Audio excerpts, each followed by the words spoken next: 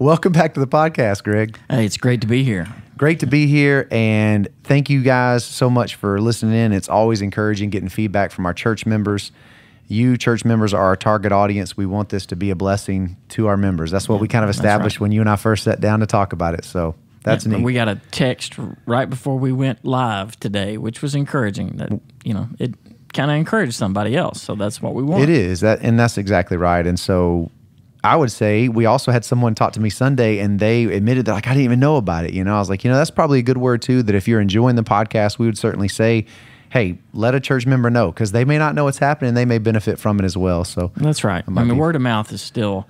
We're not trying to reach the nations here with this podcast, so I'm not so worried about retweets on a massive social media scale. But if you're having a conversation with a church member and you want to mention it, it's not a bad thing, because we love people to be able to listen if it's something that fits in their lifestyle and what they need. That's right. Because podcasts aren't for everybody. And that's fair. But it is for some people. And even the one gentleman talking to me was like, I've never really listened to podcasts, but I like what y'all are doing. I'm listening. So that was neat. So, but it's not Sunday morning equivalent. There's not an expectation, hey, you should be in church frequently, That's but right.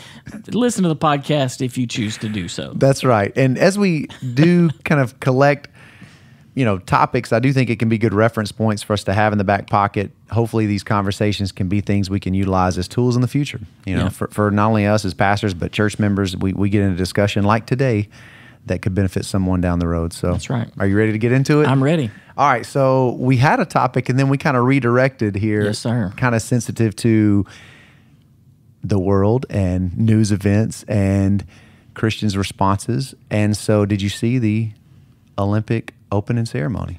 I did not, but I didn't either. By the way, all the response. I was watching the Olympics the next day, just enjoying it, and happened to get on Facebook and was like, "What is going on right now?" Yeah. Now I did see a montage of like the scene that really blew everyone's top, along with the original painting of the Last Supper, and it's like, okay, I mean, we got to decide how we're going to feel, but they can. And they've tried to weave a little scenario, a little bit, what they were actually trying to do. No, they were directly they were trying to come up with some sort of comparison of the original. There's no doubt about that. Again, what their point was, I guess we could debate that, but there's no doubt they were trying to copy it in some form. Yep. And it's interesting because I've seen both sides, and then some comments are like, guys, settle down. This is what they were actually doing. And it was like was it some kind of festival or something that happened back in the day where everybody got weird and Bacchanalia. But that's, to your point, it seems like a pretty far stretch to go that route. Either way, I'm curious, like, what's your response to that? Well, there's a lot of layers to that, I guess. I'm going to say this because I'll never have an opportunity to do so again. I heard Whoopi Goldberg say something this past week, and I've never agreed with her in like the last 20 years probably. Did she say something worth repeating? Okay, well, I'm shocked. She said, if you don't like it, turn it off. I'm like, okay, well, that's very simple, and actually, that would probably be my advice if it offends you. If anything offends you, on social media, on television, at the movie theater, one of the ways you get a vote in our society is you don't have to listen. You turn it off. If this podcast is not worth your time, don't listen again, but you don't have to call us and say, that's a waste of time. Would y'all stop doing that? No, we're going to do it for the people who appreciate it, and the people who don't listen. It's that simple. So that would be my first thing, because there's kind of this idea. And I think social media has done it. It's like I'm offended and I'm outraged, so now I have to somehow get everyone else to feel the way I do. Yeah. And let's cause the Olympics to stop, or can we boycott? Hey, boycott if you want to. But that's just the first simple way. If you were offended, don't watch. Now, my reaction, being honest, As I read about it and I saw it, and I even read about the response of the people who planned it, I'm offended. I mean, and I think their intent was to mock Christianity. They can cloud it however they want. Am I surprised? No. Am I up in arms and we got to see somebody get fired? No, because this is pretty, I mean, it's France and it's the Olympics. You know, the Olympics are what? A riff off of Greek games. Am I correct on that? I think the original marathon was certainly Greek, and so the whole idea of the Olympics comes from Greek subculture. So, you know, they claim they were doing some sort of Bacchanalia, Dionysius festival. Well, I'll give them that until they intentionally lined up the drag queens in a way to recreate the Last Supper painting that we're all so familiar with. It's like, okay, whatever you were doing, you've now made an intentional point to take a shot at a major religion. And I just always find it curious. No one will do that about a Muslim faith, mythology. You won't do that about Buddha. Why is it Christianity is always the one faith that gets targeted or mocked openly? Why is it that you can do that and in a sense get away with it? And I would argue one of the reasons why is because the right Christian response, it can be to be offended, it can be to not watch anymore, it can be to have conversations like this, but it can't be, let's go hurt somebody in response. You do that to the Muslim world, can we be honest, what's going to happen? There's a reason people don't do that. There's going to be riots and fires in the streets of France had they done that. So, but yeah, we got a lot to talk about, but I saw and I read, and it was offensive, and I think it was intended to be offensive. Now they've backpedaled quite a bit, but I'm not buying the excuses that they've made. Although I will give them, it's France, it's the Olympics. I'm not surprised that Bacchanalia and Dionysius and all those things, they're going to parade it around because that's part of what they want to celebrate, and they have the freedom to do that. I do think in traditional culture, you cross a line. Do your drag queen stuff. Again, I'm not going to attend. I would recommend no one watch, but I get the fact that in a democratic society, in a free culture, people are going to do that. They can do that. When you cross the line into mocking a religion, now why'd you do that? You know what? Why did? What's the point? In a sense, you started a fight now, and they've got to fight. I mean, well, that's what made me sad about it was that, and I'm like you, like my only shock was how surprised a lot of Christians were. Like the surprise was what caught me, because I'm like, again, it's like if we read our Bible, like I'm pretty sure like this is kind of par for the course from the world. The flesh, the devil, like that's gonna happen. Like they not only mocked Jesus, they put him on a cross. Like this is what Jesus is. And even the disciples can, anyway. But I was surprised people were so surprised. But it did make me sad. And I saw one person say something really well, which was they missed an opportunity to unite. One fun thing about the Olympics it is like me and the kids, we are watching it. I'm not happy with their mockery of the Lord's Supper, but I still am not going to make the athletes who didn't make that decision suffer. Like our athletes, for none of the athletes were responsible. No, for that. they may not even know it was happening. So like I want to enjoy watching them, and we think it's a fun thing in our house to just see these athletes get once every 4 years. That's pretty rare. And so to see them compete, it's exciting. It's fun. It's really neat to see the elite of the elite do that. And so I was just sad that I think, and I have not watched many open ceremonies, to full disclosure. I've just not done that. I traditionally find them boring, so I don't tend to tune in, to be honest. I want to see competition. I want to see the athletes do their thing. I don't care about the song and dance. And now I think they've just settled it for me, nor will I ever care to even try to watch the opening ceremony. You know, it's like, you know, maybe I'll hear about somebody next time doing it right and using it as an opportunity to unite and us all kind of, the world kind of come together to watch this massive stage that only happens once every 4 years. That would have been neat. And so opportunity missed. I thought that was well said. You know, that's what made me sad, because I thought now you've kind of robbed from what could have been.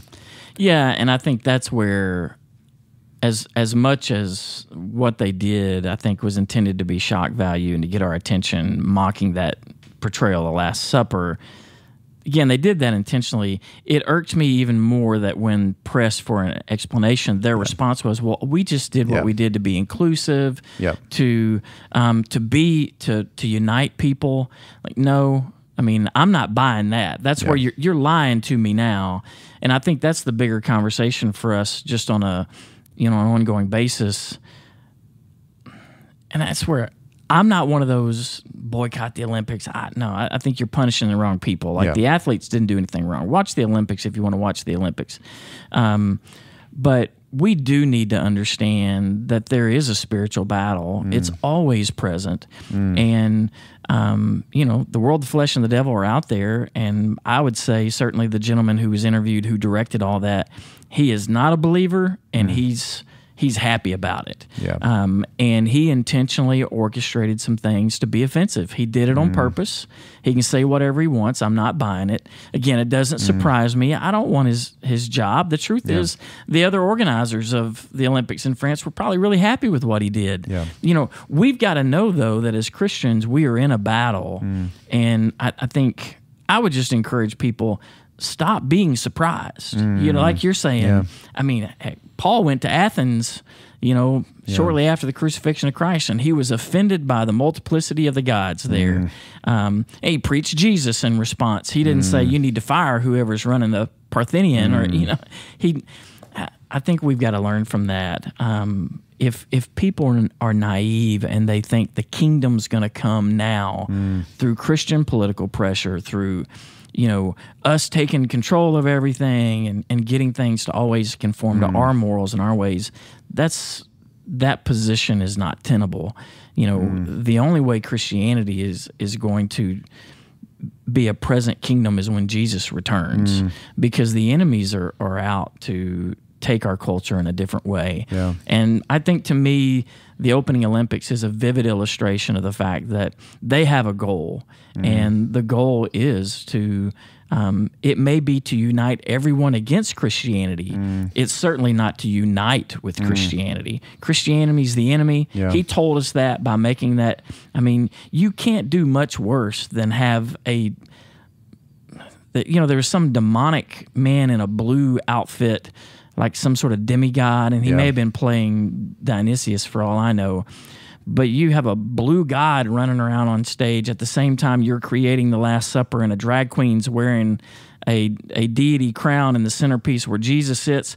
You can't get much more offensive than that if you're not trying. I don't buy you're not trying. You're trying, and your point is, we disparage you. We don't like you at all, and we wish you would shut up and go away, and then let us do our thing. That's the message.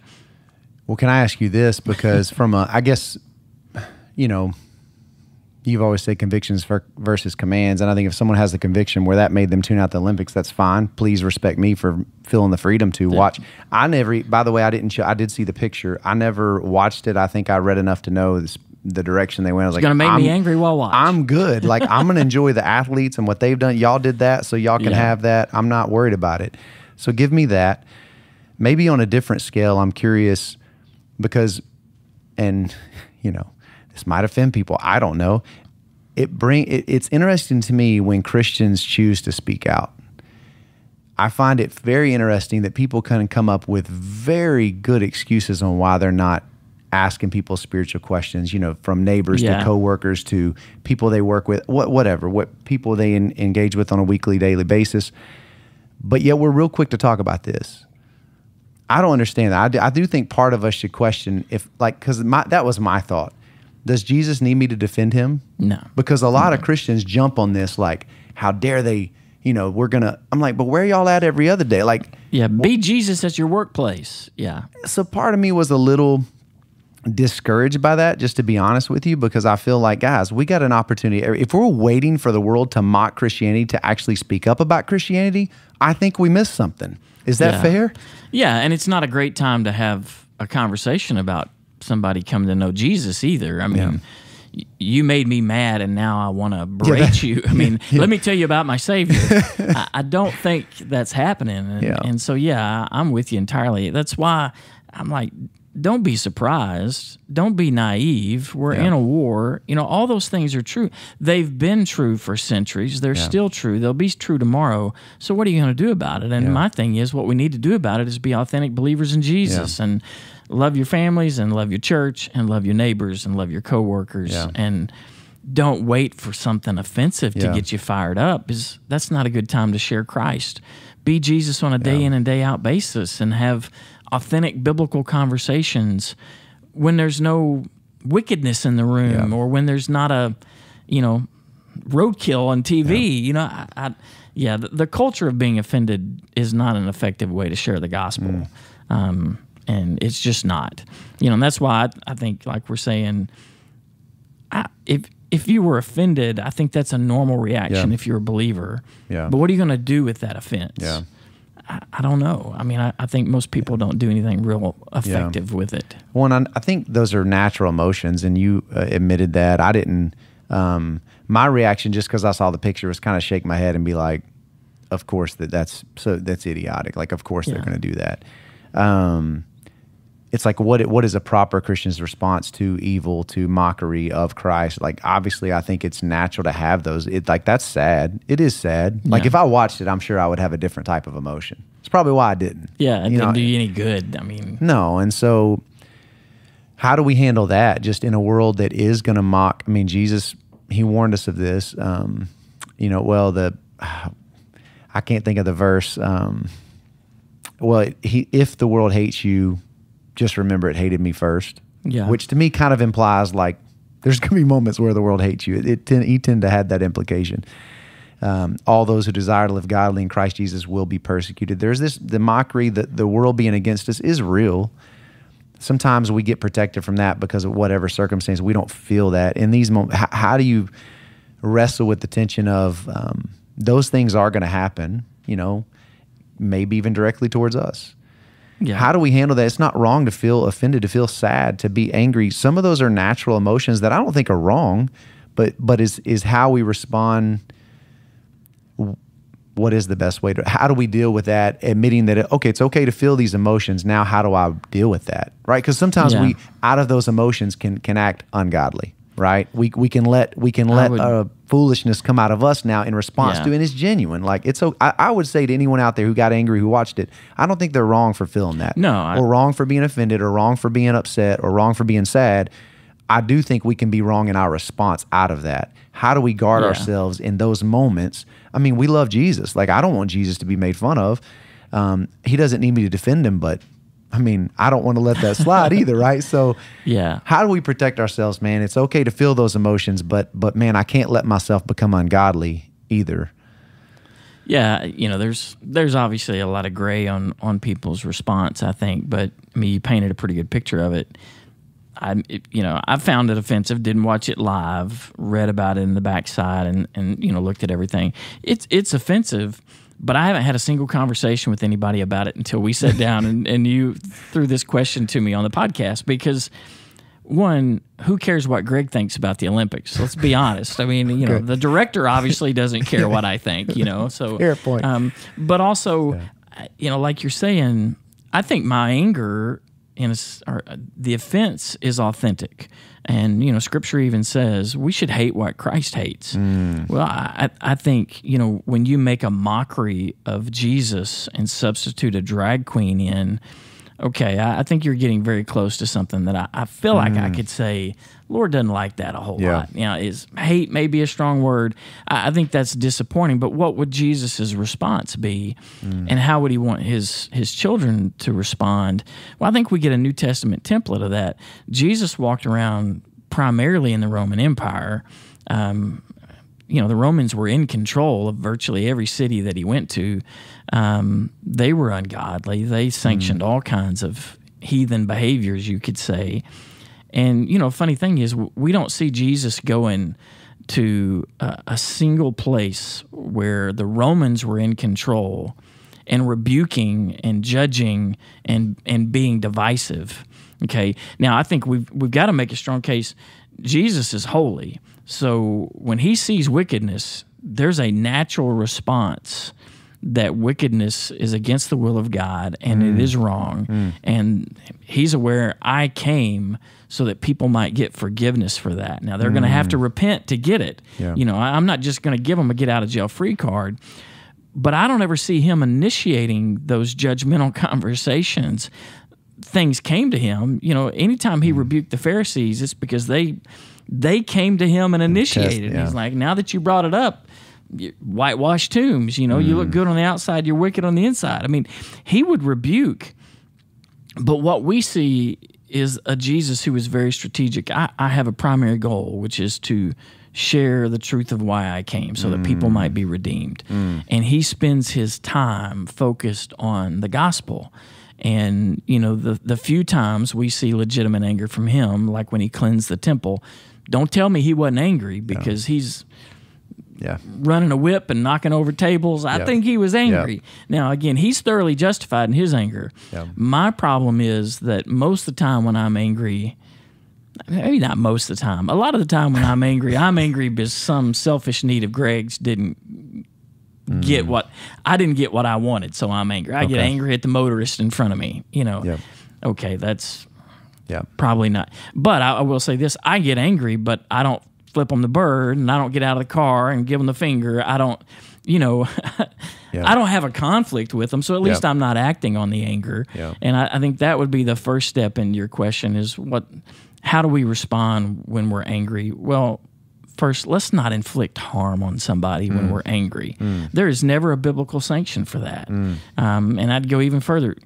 God is the judge. So if somebody's going to get judged, if there's going to be a consequence, if God is so offended by what happened at the Olympics that he's more than capable, without lifting, you know, in his proverbial pinky finger, he can deal out justice to those who, you know, not my business. So my business is, again, I think like Jesus, let's focus on the gospel. Let's do the right thing the right way. I can only control my house, my home, my friends, you know, and even that I can't control anybody, but I can say the right things. So I'd say sit on that anger. It's okay to feel it. It can be justified. But if there's a next step, that's God's business. Yeah, that's good. Man, I had a thought and it's gone, Greg. I had a direction I wanted to go because I was thinking about that. It's tough, man. It's tough. Well, you regroup and think. Okay. There's something I was thinking about. Right. I even think like on a controversy like this, one of the places, once I get over my anger, one of the things I had sympathy for is you got these athletes, most of whom we do not know. Now, we've got pros there now. So you've got LeBron and you've got Simone Biles. You got a few people with a national following to some degree. Coco Gauff, I think, is playing tennis, and Scotty Scheffler. These people get mics put in their faces a lot, admittedly. But like I saw some dude who got bronze in the pommel horse. He has some issue with his eyes where he can't take his glasses off or he can't see dirt, you know. But he's like, I'm good with the pommel horse, but you really can't watch while you do it. You just sort of go. Anyway, I've never heard of this guy. Well, part of what hurts my heart in a controversy like this is people feel like they got to thrust a microphone in some of these people's faces and go, what'd you think about the Open? You're like, I trained 8 years to do the pommel horse, you know? I mean, and like you're saying, depending on where he was in the parade of athletes in the opening, he probably doesn't have a clue. It's so unfair to ask him. Like, I don't want to say anything critical about the Olympics. I'm glad to be here, you know? Maybe, again, a LeBron, he weighs in on politics. He weighs in on everything. It may be fair to ask LeBron because he's kind of anointed himself as being, I'm an athlete with privilege. I'm going to weigh in on everything that happens in America. Okay, put the mic in his face. Joe Schmo there to, you know, I don't think that's fair. And my heart hurt for them because they're getting asked tough questions. You know, it's interesting. Well, one cool thing that I did think about was I think we miss out. If our response is total disengagement, which I think often is a response, like just, we're just done.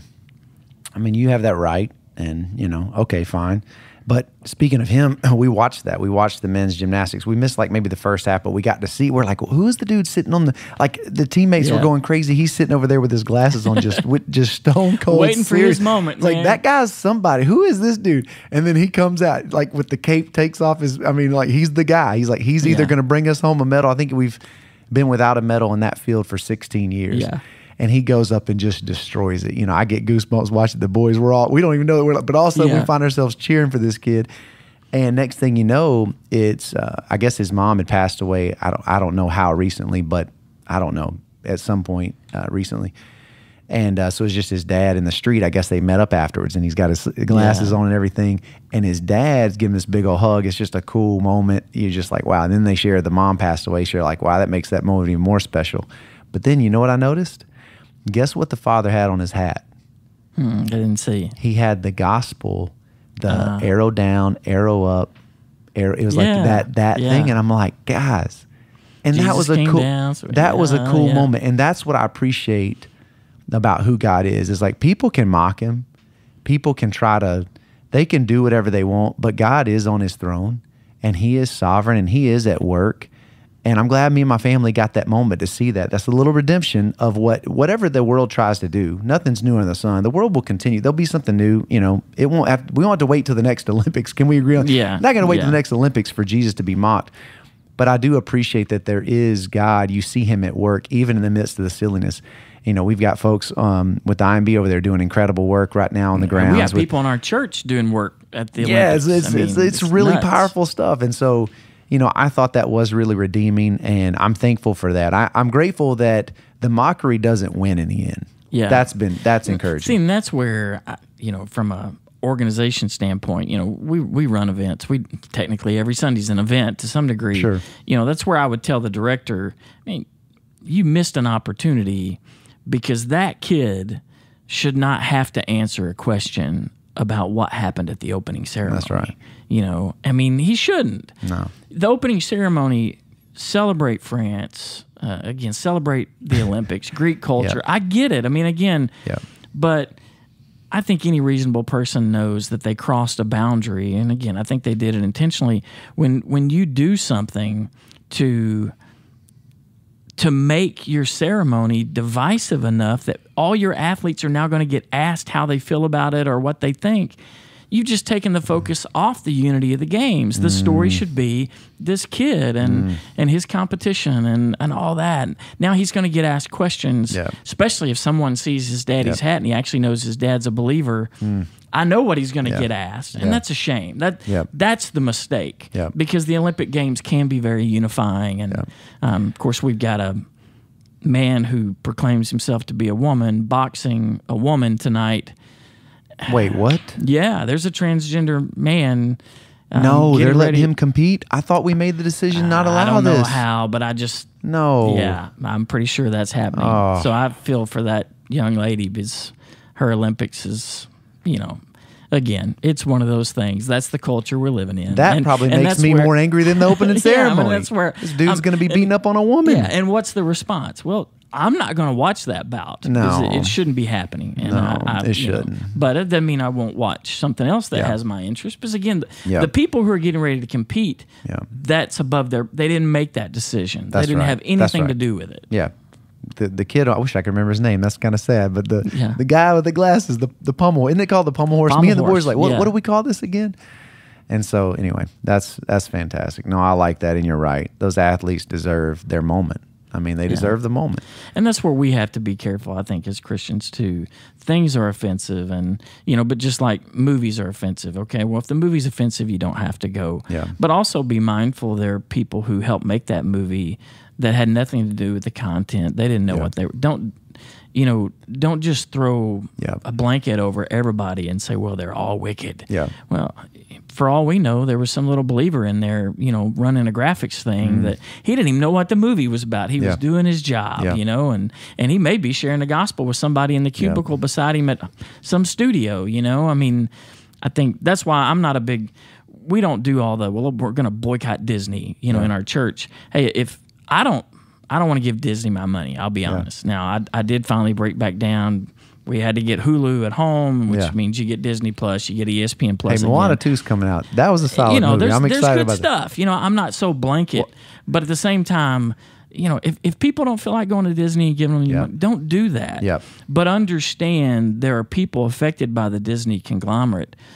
Not everybody involved in Disney has gone off the Yep. deep end with all these Yeah. DEI That's thoughts. I good. mean, you know, just be careful. No, that's good wisdom, and that's good. I think it takes maturity to see that, right? Because the immature response is just like, oh, it's all bad. Christians are the worst at that, by the way. It's like if something has an inkling of bad, we're like, it's all bad. Yeah. Well, you know, we probably should be willing to break this down a little more than that, right? Yeah.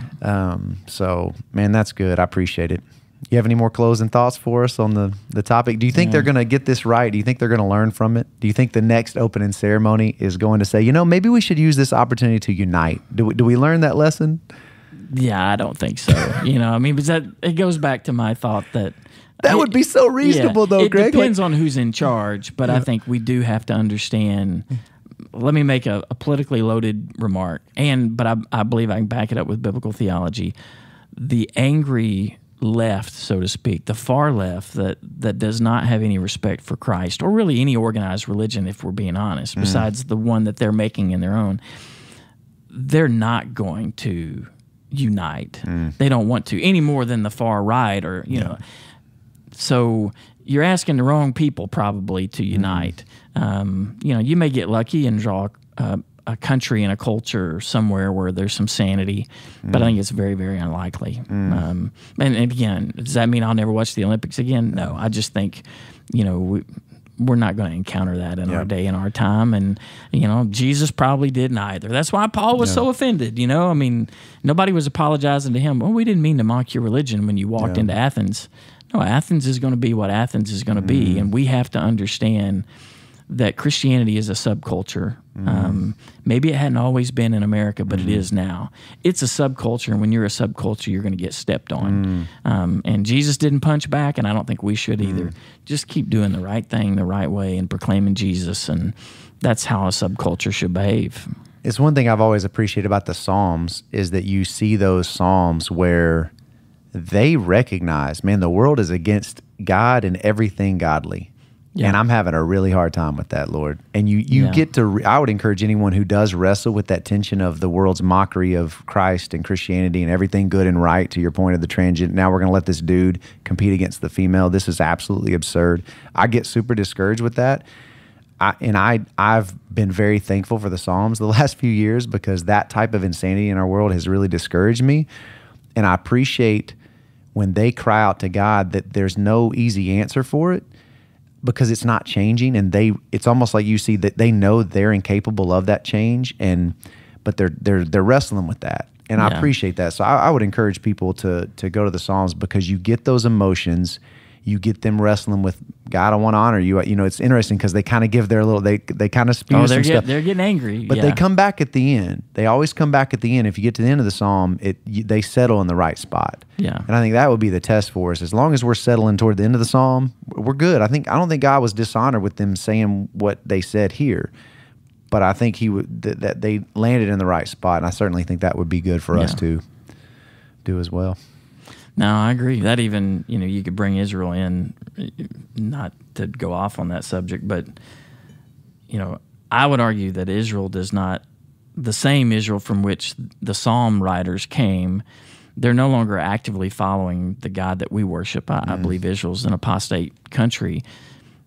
Why is Israel the only nation in the world where they get attacked and they get in trouble for defending themselves?